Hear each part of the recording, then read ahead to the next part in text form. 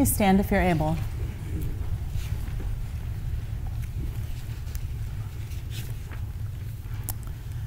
Blessed be the Holy Trinity, one God who forgives all our sin, whose mercy endures forever. Amen. Almighty God, to whom all hearts are open, all desires known, and from whom no secrets are hid, cleanse the thoughts of our hearts by the inspiration of your Holy Spirit, that we may perfectly love you and worthily magnify your holy name, through Jesus Christ our Lord. Amen. Let us confess our sin in the presence of God and of one another.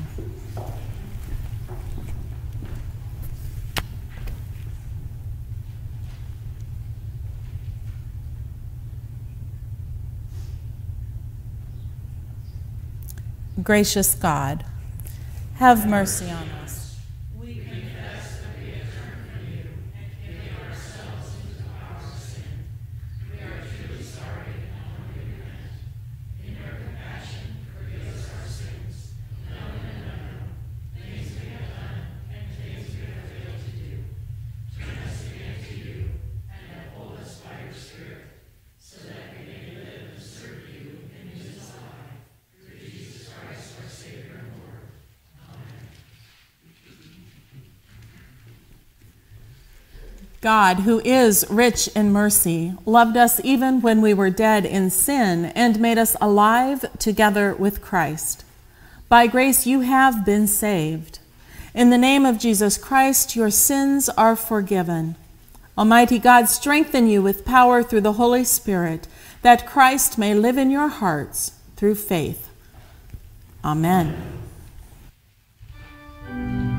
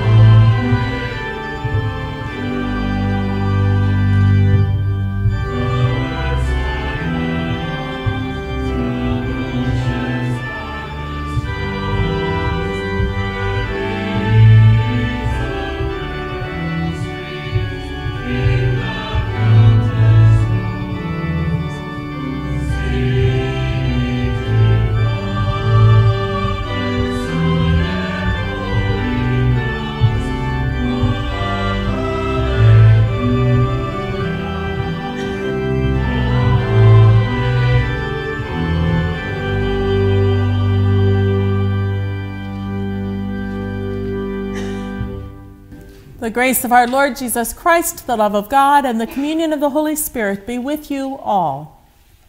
And also with you. In peace let us pray to the Lord.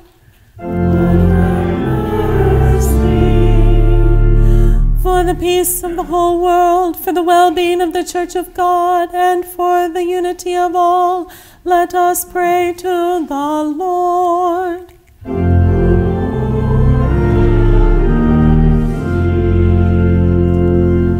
For this holy house, and for all who offer here their worship and praise, let us pray to the Lord.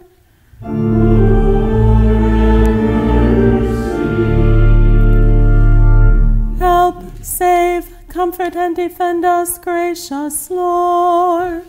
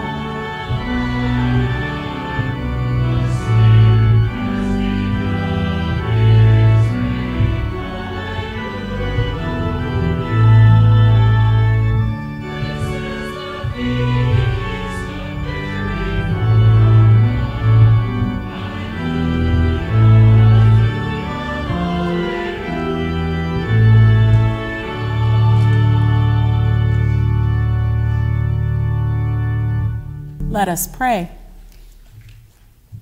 Almighty God, you have knit your people together in one communion in the mystical body of your Son, Jesus Christ our Lord.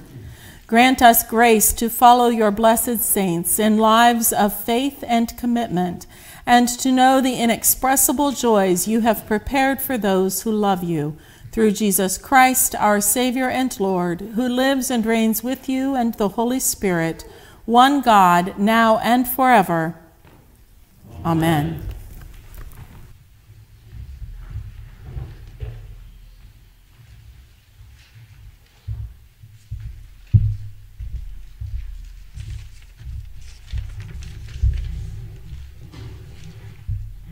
Our first reading is from Daniel.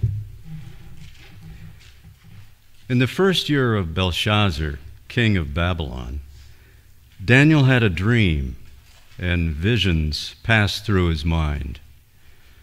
Then he wrote down the dream. I, Daniel, saw a vision by night, the four winds of heaven stirring up the great sea, and four great beasts coming out of the sea, each different from another. As for me, Daniel, my spirit was troubled within me, and the visions of my head terrified me. I approached one of the attendants to ask them the truth concerning this. So he said he would disclose to me the interpretation of the matter. The 4 great beasts are 4 kingdoms that shall rise out of the earth. But the holy ones of the Most High shall receive the kingdom and possess the kingdom forever. Yes, forever and ever. The word of the Lord. Thanks be to God. We will now read responsively Psalm 149. Hallelujah! Sing to the Lord a new song, God's praise in the assembly of the faithful. Let Israel rejoice in their Maker. Let the children of Zion be joyful in their ruler. Let them praise their Maker's name with dancing. Let them sing praise with tambourine and harp. The Lord takes pleasure in the people and adorns the poor with victory. Let the faithful rejoice in triumph. Let them sing for joy on their beds. Let the praises of God be in their throat and a two-edged sword in their hand. To wreak vengeance on the nations and punishment on the peoples. Bind their kings in chains and their nobles with chains of iron. To inflict on them the judgment decreed. This is glory for all God's faithful ones. Hallelujah. Our second reading is from Ephesians. In Christ we have also obtained an inheritance, having been destined according to the purpose of Him who accomplishes all things according to His counsel and will, so that we, who were the first to set our hope on Christ, might live for the praise of His glory. In Him you also, when you had heard the word of truth, the gospel of your salvation, and had believed in Him, were marked with the seal of the promised Holy Spirit. This is the pledge of our inheritance toward redemption as God's own people, to the praise of His glory. I have heard of your faith in the Lord Jesus, and your love toward all the saints. And for this reason I do not cease to give thanks for you as I remember you in my prayers. I pray that the God of our Lord Jesus Christ, the Father of glory, may give you a spirit of wisdom and revelation as you come to know Him, so that with the eyes of your heart enlightened, you may know what is the hope to which He has called you, what are the riches of His glorious inheritance among the saints, and what is the immeasurable greatness of His power for us who believe, according to the working of His great power.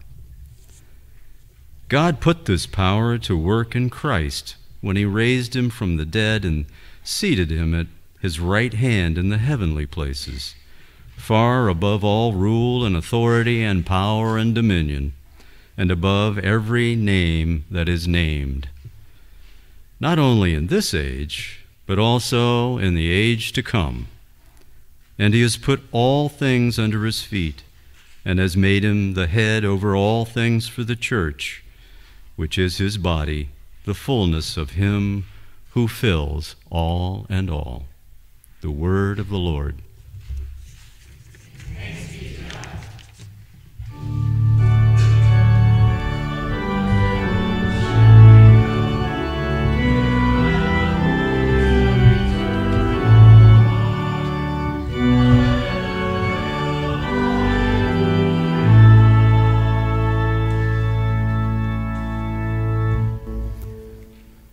The Holy Gospel comes to us today from Luke, the 6th chapter.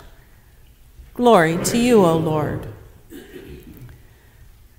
Then Jesus looked up at His disciples and said, "Blessed are you who are poor, for yours is the kingdom of God. Blessed are you who are hungry now, for you will be filled. Blessed are you who weep now, for you will laugh.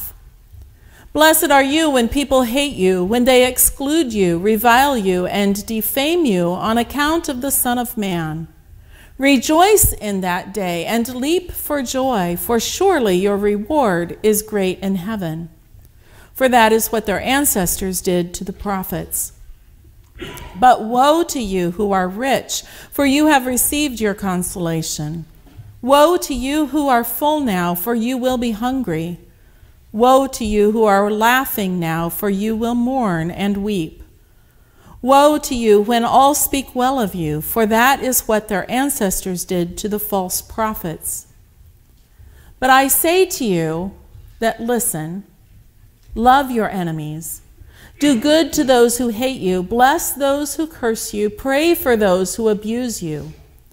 If anyone strikes you on the cheek, offer the other also.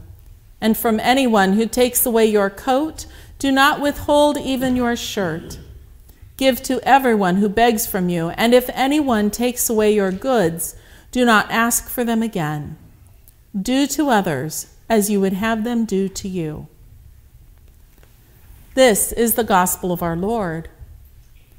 Praise to you, O Christ. Please be seated, and I invite our young friends forward for the children's sermon. Good morning. I'm glad to see you. Good morning. Good morning. Good morning. I'm glad to see you all this morning. How are you? Good. Did you hear that today is All Saints' Day? What do you think that means? I know, right?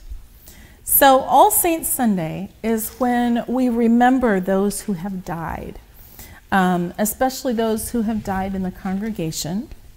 But it's also a way for us to think about what does it mean to be a saint? What do you think?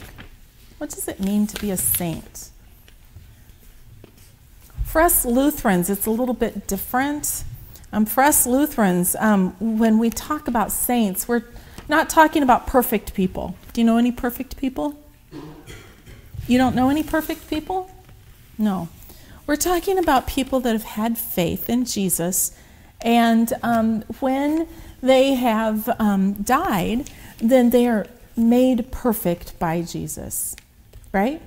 I mean, that's what Jesus died for our sins, right? So that we would be perfect, right? Right? We become perfect after we die. We become perfect, right? Does that make sense? Does that make sense to y'all? Am I making any sense at all this morning? Okay. Someone said no. So Jesus makes us perfect, and it's after we die. We usually don't show how perfect we are right now in this life. But it's a matter of being faithful. Can you think of anybody who has died that you have known who has been faithful and not perfect? Or perfect. They could have been perfect. Can you think of anybody that you would like to remember today? My great-grandma. Your great-grandma? Okay. Can you think of anybody that you would like to remember? My mom's cousin. Your mom's cousin? Mm-hmm. You tell me a little bit more about your mom's cousin? He died in a motorcycle accident. Okay. Did you know him well? No, I wasn't. You weren't born yet. Okay. Yeah. Can you think of anybody who has taught you the faith? Can you think of anybody that has taught you anything about being a Christian? About believing in Jesus? Anybody at all? You. Okay.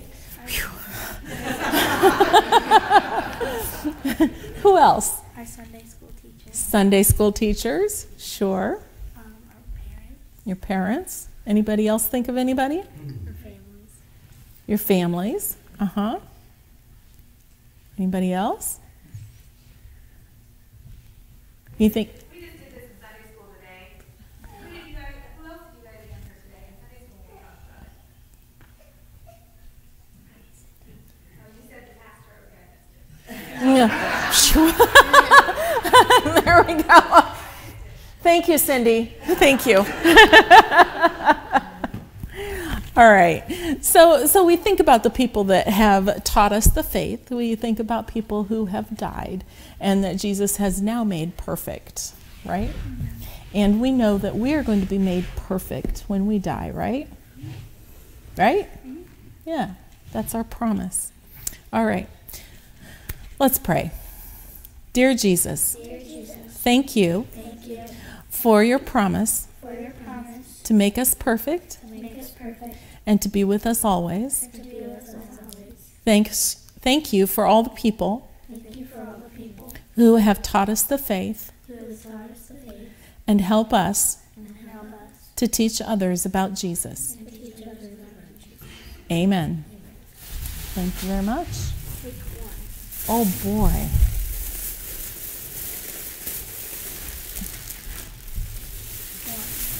Perfect. Thank you. Thanks for coming up. Have a good week. Thank you.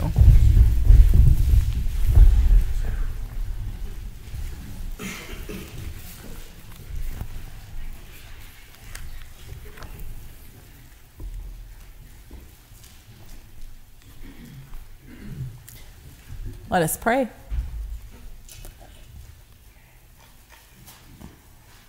Holy and loving God, thank you for this day. Thank you for bringing each and every one of us here to this house of worship, that we may, with one voice, one mind, one heart, lift our praises to you. And now may the words of my mouth and the meditations of all our hearts be acceptable to you. Amen. All Saints Sunday. Saints are the holy ones, the blessed of God. But who are they really? In most traditions, there are spiritual icons and martyrs, and reverence is paid to many larger-than-life heroes in the faith, even those who were emphatically not holy ones. For centuries after his death, the followers of Epicurus gathered for a feast on his birthday, celebrating the simple joys of living and protesting the oppression of all official forms of religion.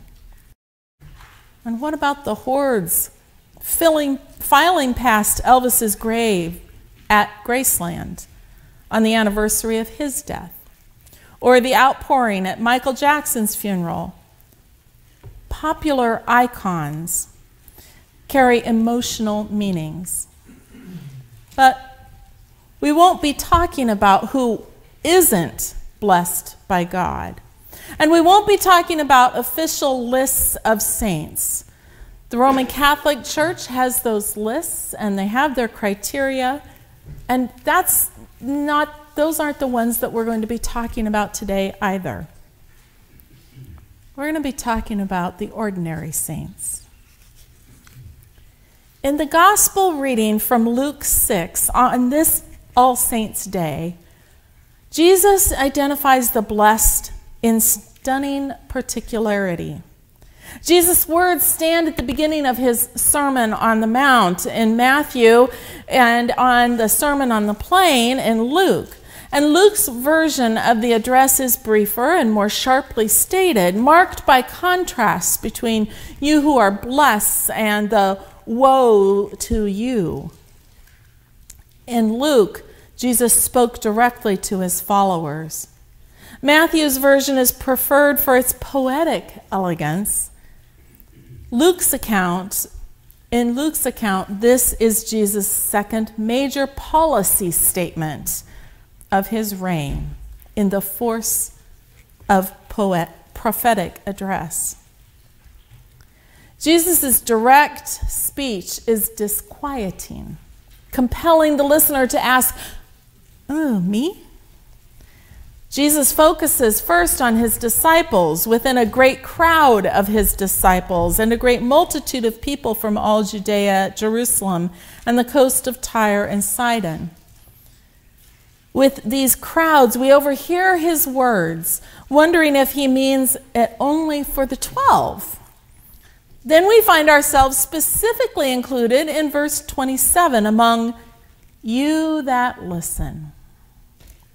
Jesus is not delivering an abstract definition of discipleship or sainthood.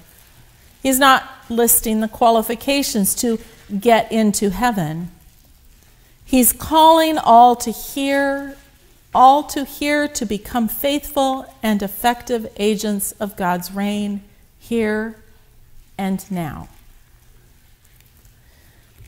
The problem for the hearer is not that Jesus' words are hard to understand. The problem for the hearer is that Jesus' words are very clear and the meaning is so challenging. The rules of engagement of Jesus' reign stand in sharp contrast to the presumed rights of the prosperous to wealth and to abundant food and to good times.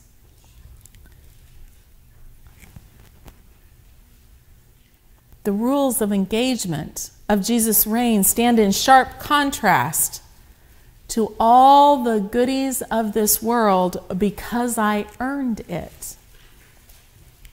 In their practice of nonviolence, Tolstoy and Gandhi and Martin Luther King Jr.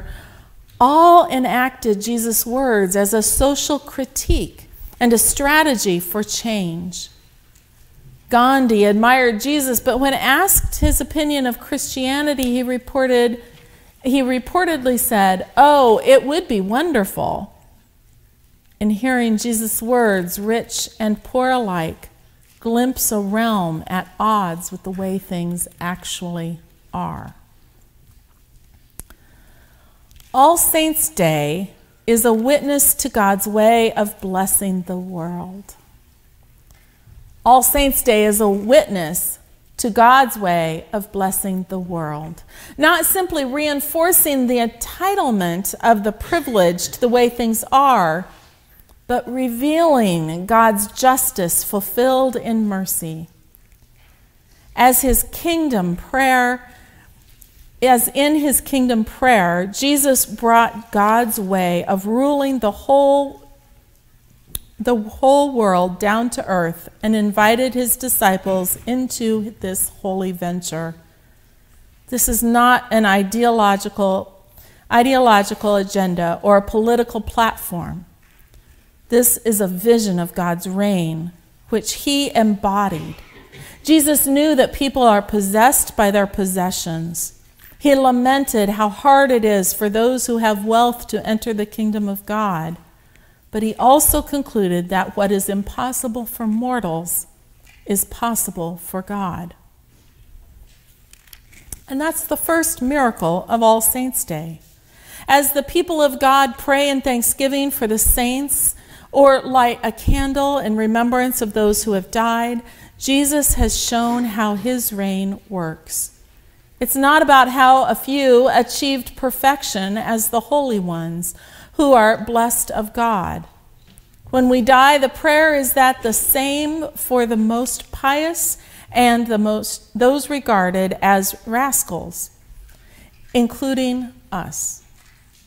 When we die, the prayer is the same for the most pious and for those regarded as rascals, including us. Trusting in God's love in Jesus Christ, we are all condemned to God. Trusting in God's love in Jesus Christ, we are all commended to God as lambs of your own flock and sinners of your own redeeming. Biblical realism about sinners who are saints means no one needs to pretend perfection. Jesus knew his disciples were about to get it wrong by putting themselves in the way, and God knows that we mere mortals all have the same predicament. But as we remember the saints who have gone, our thanksgiving is also aware sometimes that we got it right and the living Christ was at work in them. Through Christ, and that is the miracle, God's reign of mercy showed through their lives. It is also true that those with little claim to privilege have often blessed us and the world with their Christ-like kindness. On this All Saints' Day, we celebrate the times when ordinary sinners conveyed God's holy love to us and to the world, probably in unexpected times and places. The first miracle of All Saints' Day is about God, whose holy reign is still at work in the lives of the likes of us.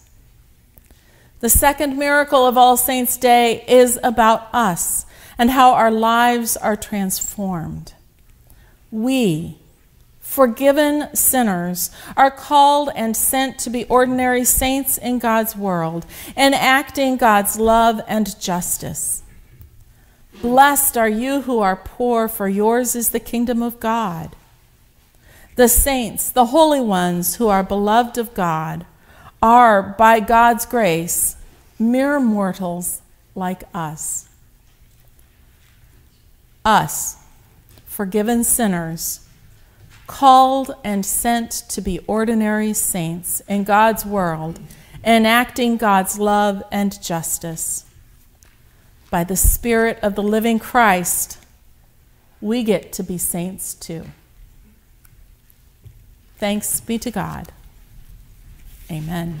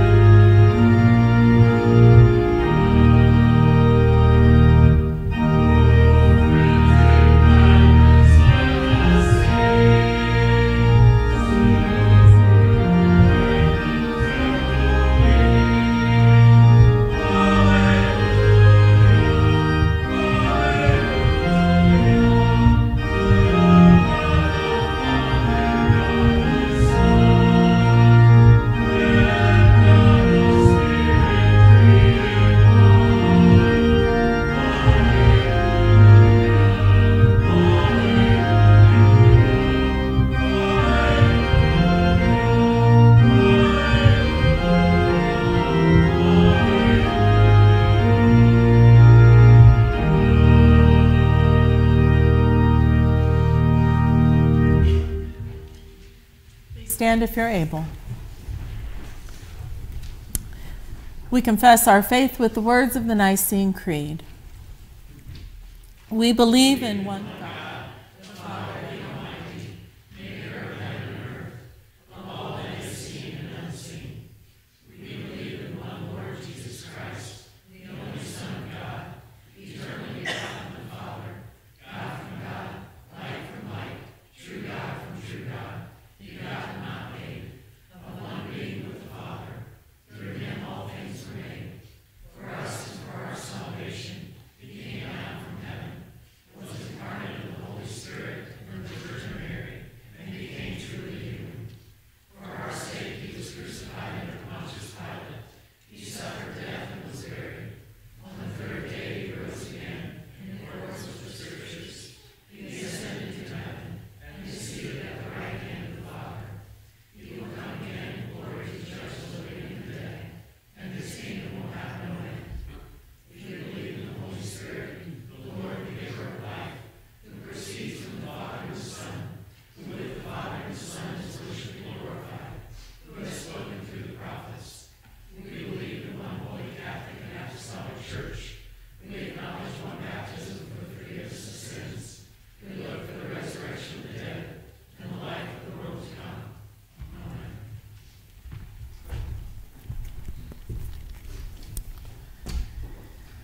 United with the saints of every time and place, let us pray for the church, those in need, and all of God's creation. Almighty God, in your great love and forgiveness, you call us your saints. Direct us now in your way of servanthood so that the whole world will know your unending love. Hear us, O God. Your mercy is great. Life-giving God, you shower your creation with blessings of abundance. Sustain us with your blessings so that we never cease to protect and find joy in your creation. Hear us, O God. Your mercy is great. God of all nations, you raise up leaders to govern the nations. Give us clear vision and a spirit of wisdom in the upcoming election, and empower the newly elected to work for justice and harmony. Hear us, O God. Your mercy is great. Compassionate God, you look upon the lowly and call them blessed. Bless the poor, the hungry, and those who are suffering persecution. Comfort those who mourn, those having to make hard decisions, those who are lonely, and all who are in need.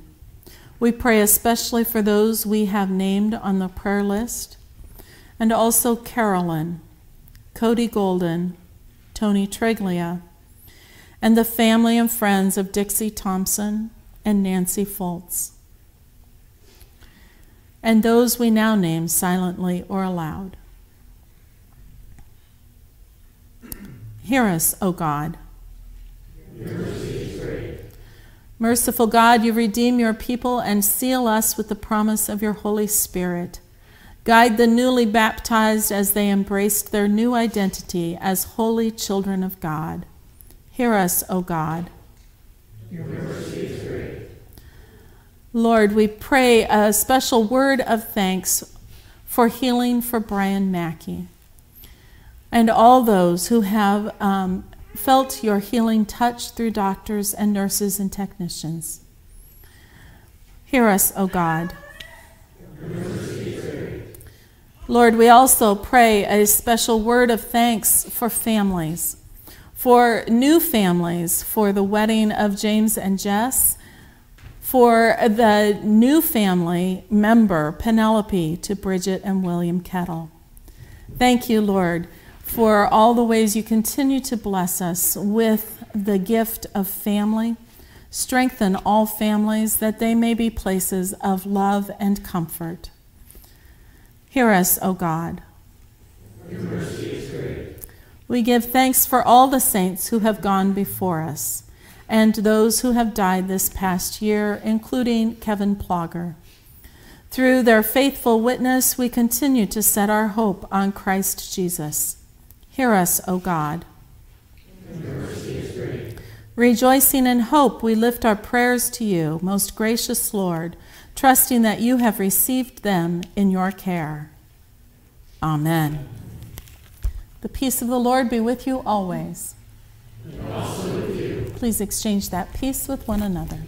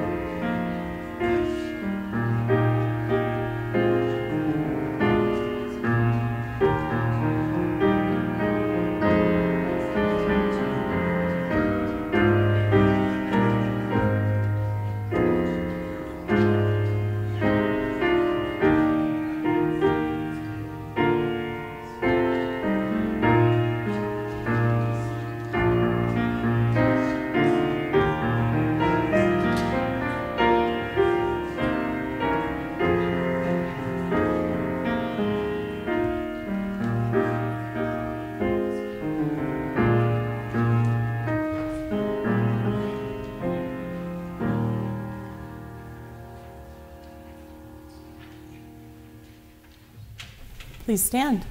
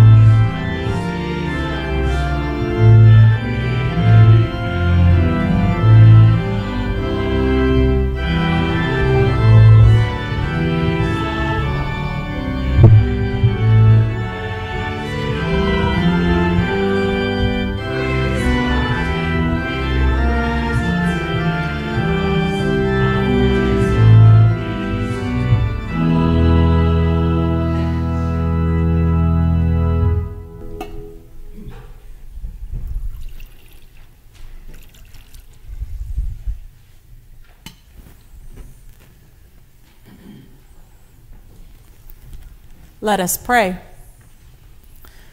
God of all creation, all you have made is good, and your love endures forever. You bring forth bread from the earth and fruit from the vine. Nourish us with these gifts, that we might be for the world signs of your gracious presence. In Jesus Christ, our Savior and Lord. Amen. The Lord be with you. Lift up your hearts. We lift them to the Lord. Let us give thanks to the Lord our God. It is right to give our thanks and praise. It is indeed right, our duty and our joy, that we should at all times and in all places give thanks and praise to you, Almighty and merciful God, through our Savior Jesus Christ, who on this day overcame death and the grave, and by his glorious resurrection opened to us the way of everlasting life. And so with all the choirs of angels, with the church on earth and the hosts of heaven,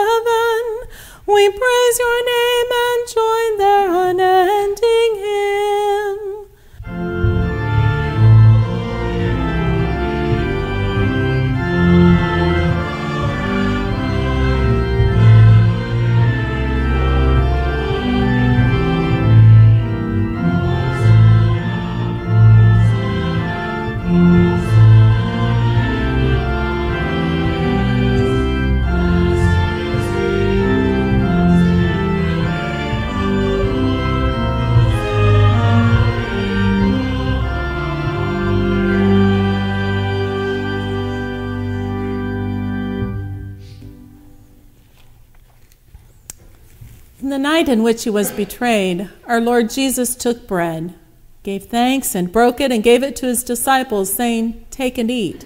This is my body given for you. Do this for the remembrance of me." Again, after supper, he took the cup, gave thanks, and gave it for all to drink, saying, "This cup is the new covenant in my blood, shed for you and for all people for the forgiveness of sin. Do this for the remembrance of me." And gathered into one, we pray as Jesus taught.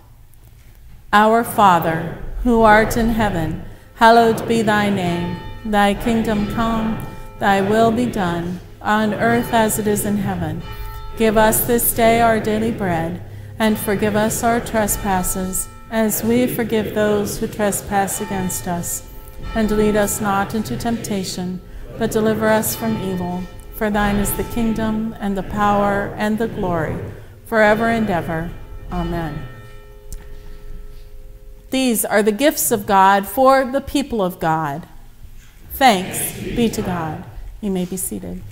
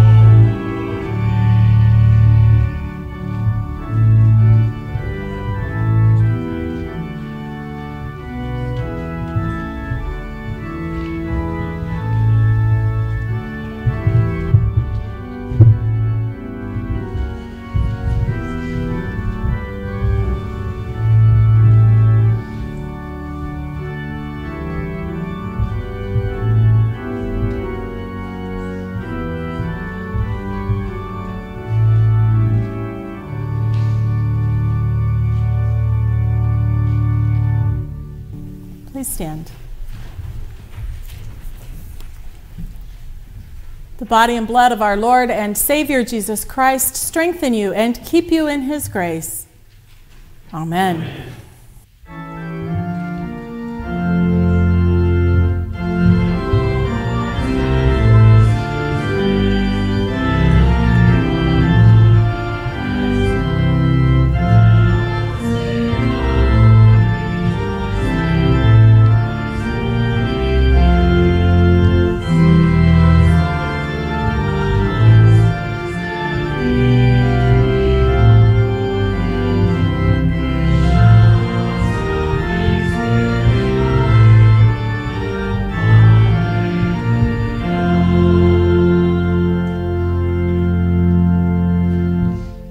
Let us pray.